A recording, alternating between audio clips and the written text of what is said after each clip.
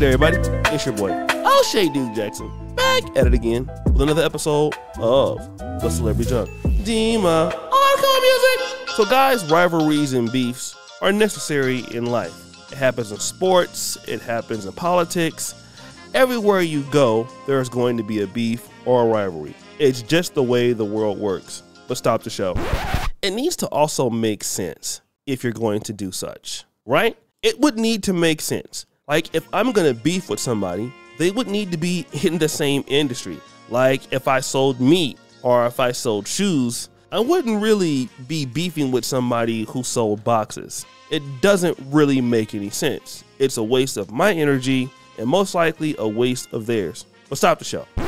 When you're on YouTube, it still works the same way. Like imagine you're a content creator who talks about lifestyle content and you're a content creator who talks about red pill content. Well, there's no real need to beef. And if Fresh and Fit were smart, they would never even engage Abba and Preach. It doesn't matter how many views they get on the video talking about them. I just would never engage them because they're not in the red pill. There's nothing to be gained by engaging Abba and Preach. But Fresh and Fit still have not learned that concept. Rewind!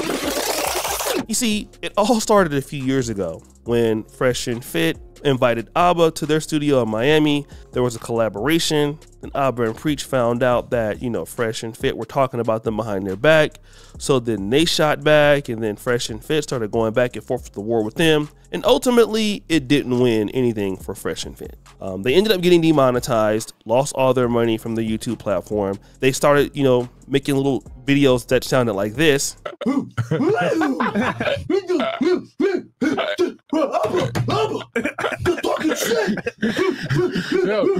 Rich, you look at it. In the islands, we say Bonabati man. Straight. Do you boo boo? Do you boo boo? Oh yeah. I fucking preach. And we're lip windows for fun. I'm a fucking retard. Let me talk shit on the internet. I'll free you. I got a problem with you. Yo, that nigga call me goofy? Look at you, bro. You're goofy. Gay. Any man that can boogie is a homosexual. Bro, you are a fucking home. Nigga puts on the song, Lady Gaga. Dance, gonna be okay. These niggas are roasting me, gonna be okay. What the? That's right.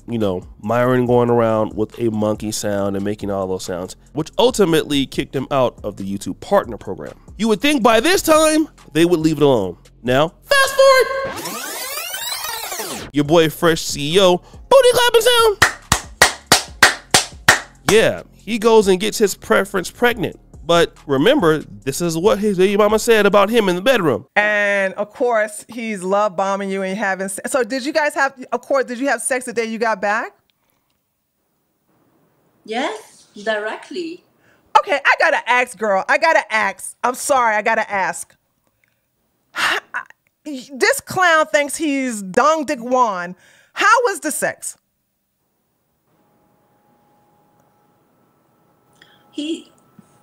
I would say during this whole relationship, I was the one who was investing much more than him. Even about. Were you satisfied? Did you climax? Is it No. He doesn't. He doesn't make me. I'm the one who always make him feel like so please.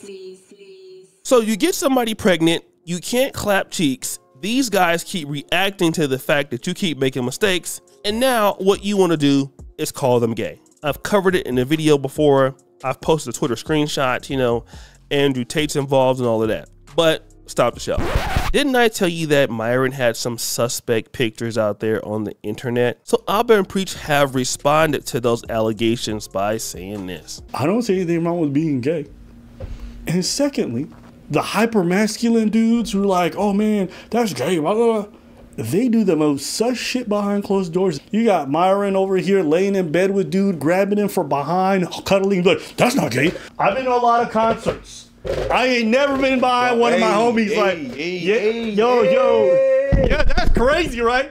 Calm down, Diddy. I looked at those pictures and I wanted to be open-minded. I have literally never been sitting in a booth and laid back into another man's lap, and while he put his arms around.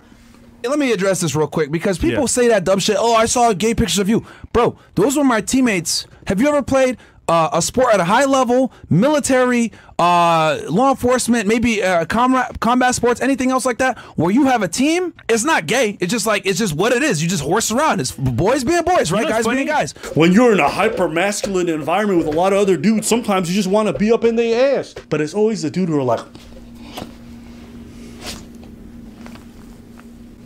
let me see your asshole. Why? In this like troll rant from Abba, it's very. Just listen to this part. Yo, Abba and Preach are ignorant, bro.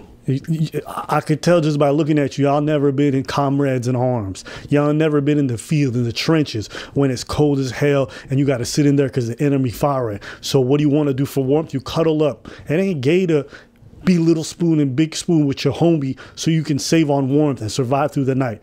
And you know what? It ain't gay to kiss him on the cheek and tuck him in and say, hey, good night. That's gay. That's called love, and you need that when it's cold out there. Matter of fact, if you want to put your hands underneath the sheets and check underneath his bottoms, make sure his booty cheeks are still clapping. That's ain't gay either. That's brotherly love. That's boys being boys, but you wouldn't know about that because y'all too busy out here dancing like fairies. All these gay always want to make out everyone like them. It's not gay to play a prank on your homie and give him some dome. It ain't gay. Matter of fact, pretending to be attracted to your homies makes you more attractive to females.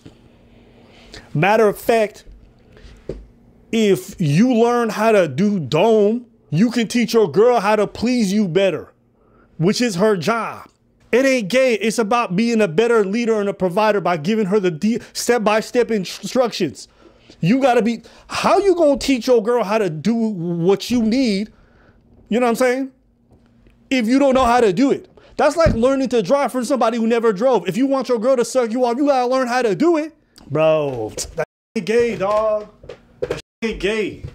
And all you little guys at home, y'all never been on a team. Y'all ain't never had to be with your boys in the showers and seen them glutes just moving up and down. And you ain't never smacked it because you ain't never been in that environment. You too busy being at home playing Warcraft and shit. That's gay. Orcs and elves and pointy ears, that's gay. Nah, bro, you know what's gay? Eating is gay. Facts. And if you're a masculine man, you a high value man, you never go near a vagina. Because think about it, vaginas where little boys come out of. So you want to lick that inside where little babies, that's also for pedos. That's weird. Babies come out of there. And I mean, bro, it's so funny. I can barely keep a straight face by doing this podcast because ultimately, you know, great minds think alike. I knew they were going to come out with this probably.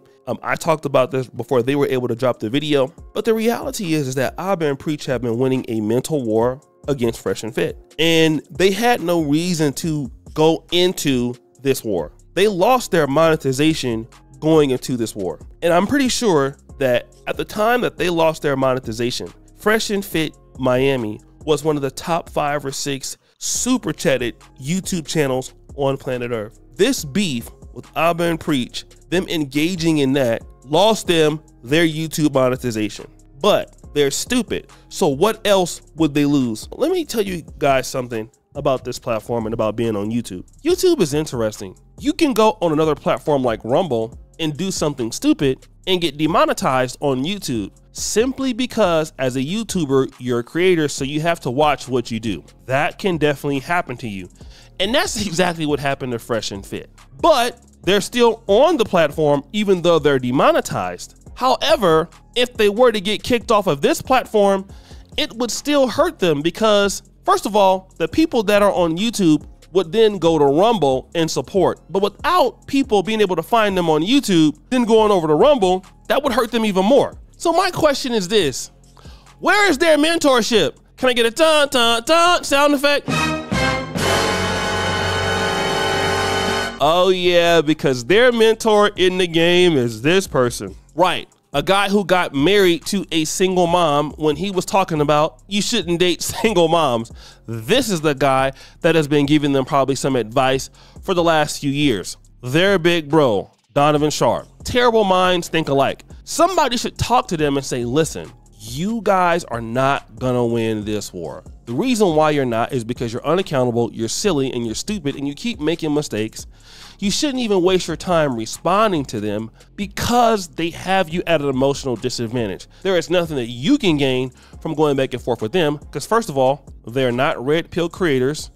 You can't come for their sexuality.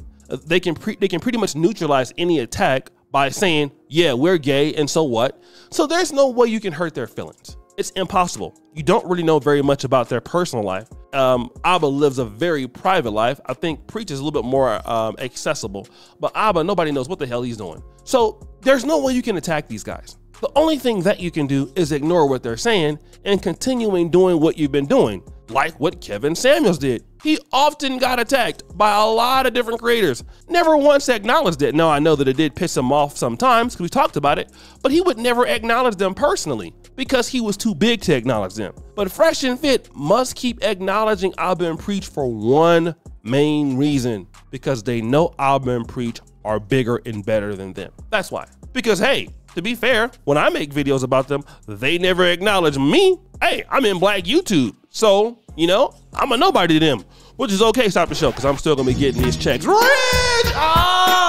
Yeah, I got to get mines, player. They don't acknowledge me. They don't acknowledge really anybody else. I heard them talk about MTR like once, but for the most part, they don't even acknowledge them. But they always acknowledge Abba and Preach and then take an L. And then they're over there in the comment section, which I'll get to a little bit later.